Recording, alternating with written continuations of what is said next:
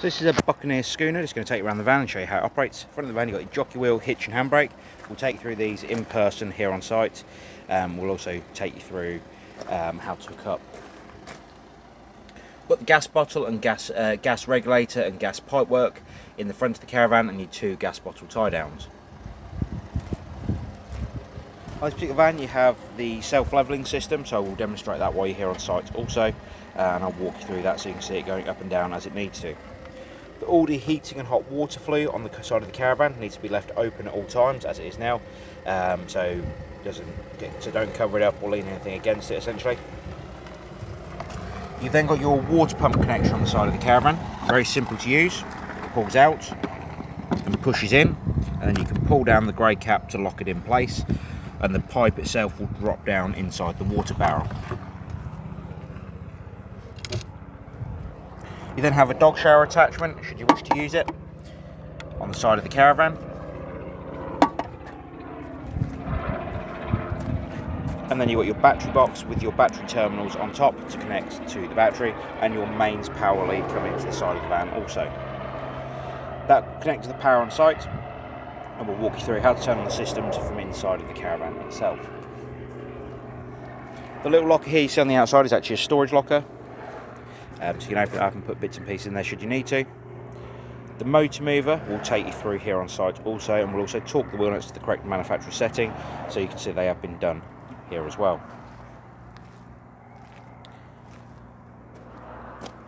Grey pipes coming out the side of the caravan is where your 2 grey waste pipes go, so that is the drain down pipe. So you have put the 2 pipes into the larger diameter circles on the outside there, and they'll drop down inside your waste master. On the back of the caravan you then have your toilet flush tank. Toilet flush tank you release inside the valve by pulling up the orange handle and pulling the cassette towards you. The neck here turns out. You've got a measure for your blue fluid on the back here, and you've got an orange pressure relief button on the back, so you press that button in as you're tipping the waste away so it doesn't spit and splatter back at you. In the cassette you'll need to put 1 litre of water prior to use and a capful of the blue fluid. The rear of the caravan again, you've got your wind down legs, sorry, not your wind down legs, your automatic legs. And on the door side of the caravan you've got storage for underneath the beds at the rear, or for the bed at the rear. Your 2 fridge vents, which are simply there to allow hot air at the back of the fridge unit and to take some cool air in. And behind the top one there'll also be a gas flue for the fridge itself. You've got a storage locker for underneath the front seating area, and your barbecue gas point at the front.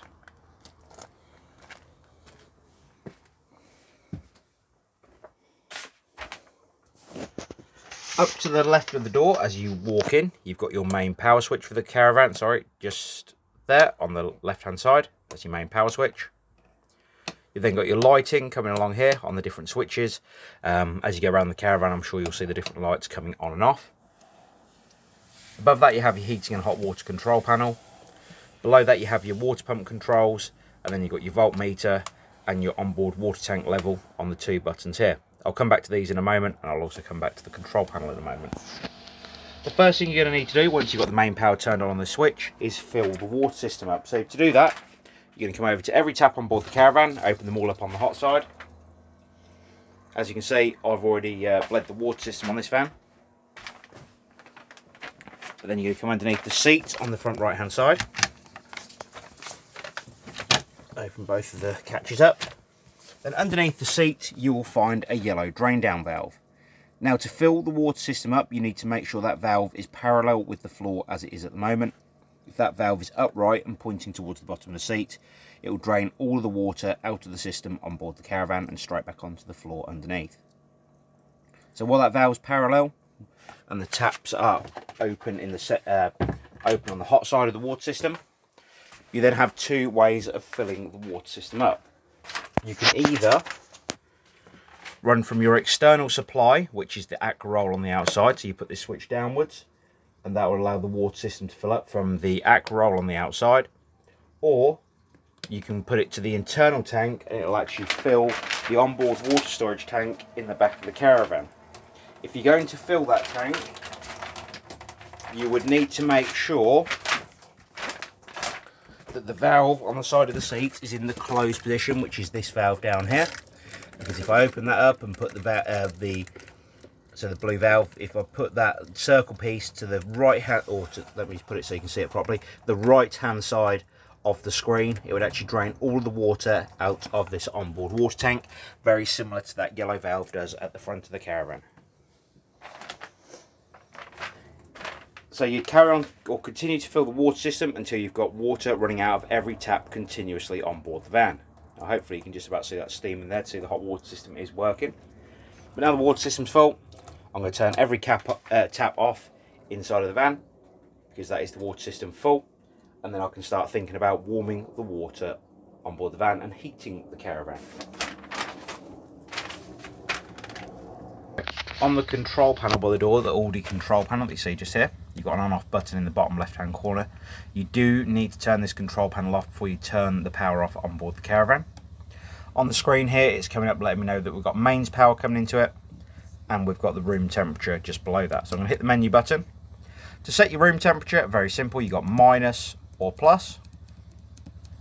Higher you go, the hotter the caravan will be. So very straightforward there. Below that you've got your water heating. So you've got water heating off when this bar is empty here. When I hit the button once, this bar will go half full, and that'll be hot water on. If I press the button again, it'll be hot water boost. So this bar is completely full. So halfway up, hot water on. And when it's completely full, hot water boost. Below that, you have your option of how much power is coming into the caravan. So this is relevant to the amount of power that is going to be run through the heating and hot water systems only. If you're off grid, you could have this set to off. However, if you're on site with mains hookup, you've got the option of 1, 2 or 3 kilowatts of power coming into the caravan. Now the only way to know how much power you got coming into the caravan is to ask the site office when you arrive.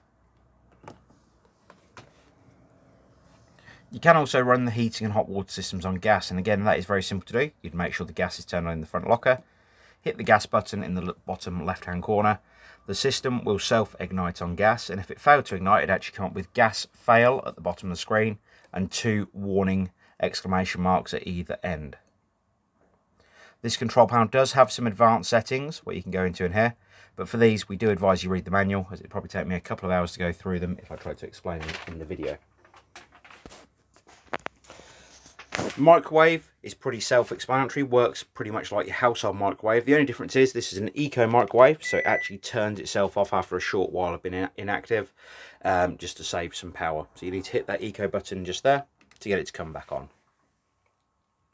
Below that you have the options for the fridge. So you've got power on the bottom left hand side here, and at the moment it's trying to ignite on gas. Now as I said, there is no gas bottle connected at the moment, so it won't ignite.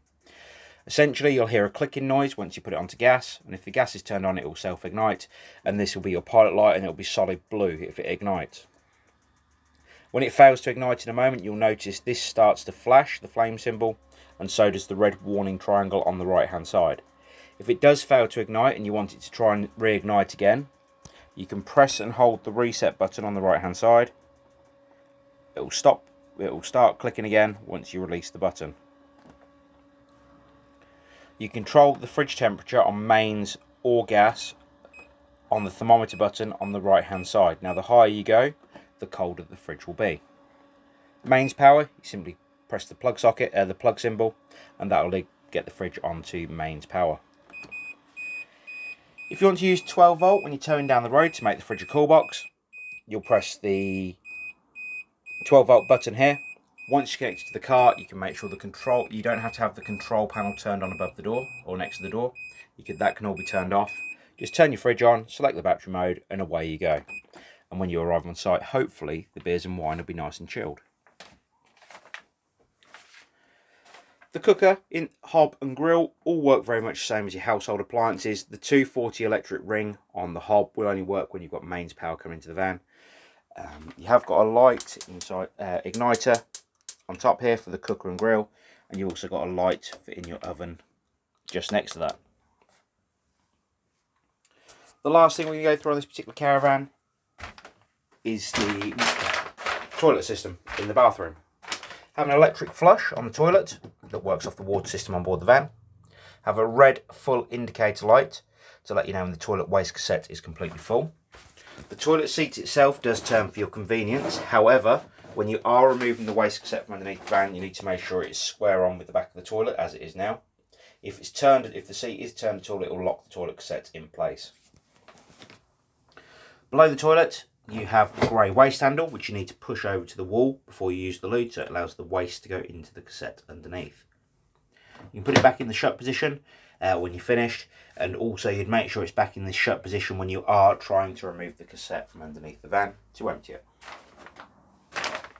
One last thing I'm going to go through actually on this particular video is the self-levelling. To wake up the self-levelling, or to get it to turn on, you press the power button. You then have automatic down, so you press that button to get the legs to come down. And if you want the legs to come up, you'd press the button at the bottom here. And that will raise the legs off the ground. If you need it to stop, you can press the emergency stop just there. And if you want to turn the control panel off, you'll hit the power button and it will turn the control panel back off. It will also work in the same way with the handheld remote that is in the caravan. So this is the Buccaneer Schooner. If you have any further questions on the caravan, please don't hesitate to give us a call here at the Caravan Company and we'd be more than happy to help. We appreciate your business and we look forward to seeing you here on site soon when you collect your caravan. Thank you for now. Bye bye.